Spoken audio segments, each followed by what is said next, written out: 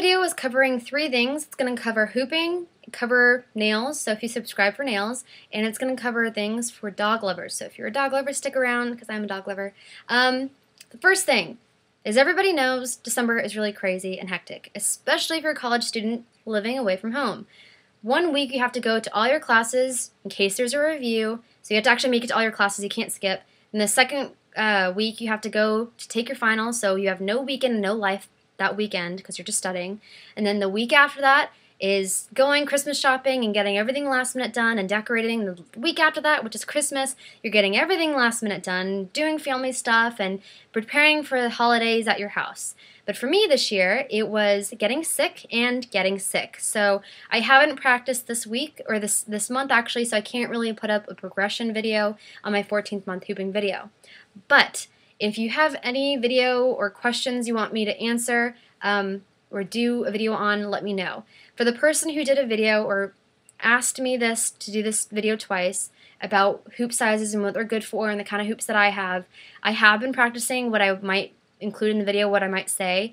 Like, I talk to myself as if I'm doing a video on my way to school. And I've done this already at least 8 times, and the walk to and from school is like 20 minutes.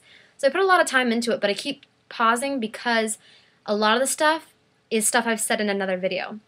So if there's something else you want me to do, let me know. If there's a type of hooping video you want me to do besides tutorials, let me know that too. Just things you want to know. I do want to do a frequently asked questions video.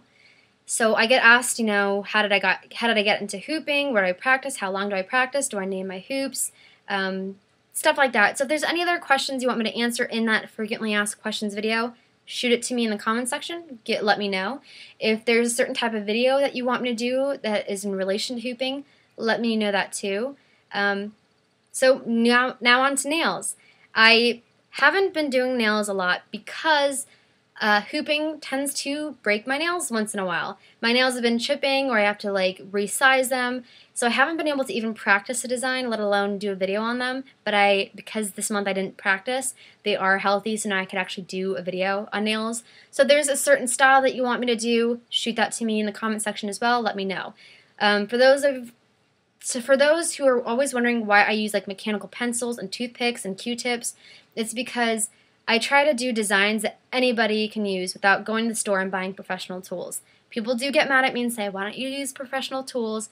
I have them, I just want to have the design more accessible to people who might not have the money or the resources or the stores to go out and buy them.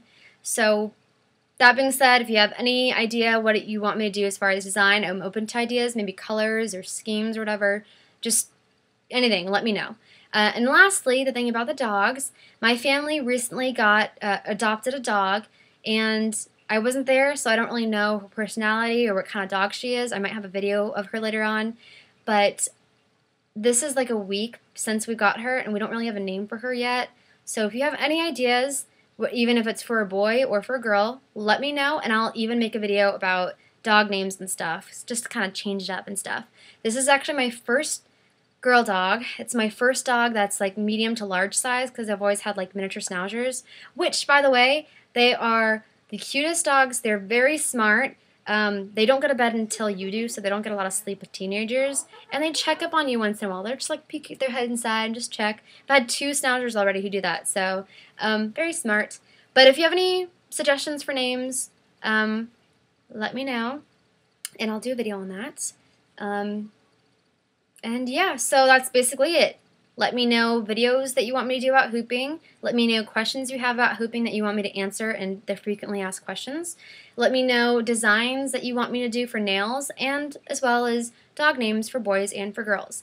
In the meantime, I will try to get better because I'm still getting over being sick. I wish I could show you how many pills I'm taking, but if you're sick, I would recommend Superfood by Dr. Schultz.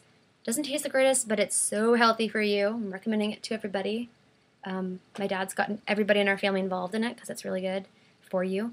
So in the meantime, I will practice hooping after everything's gone crazy and is slowed down, and after my birthday, I guess, because my birthday's in January. So I will get back to you guys when things stop being so crazy.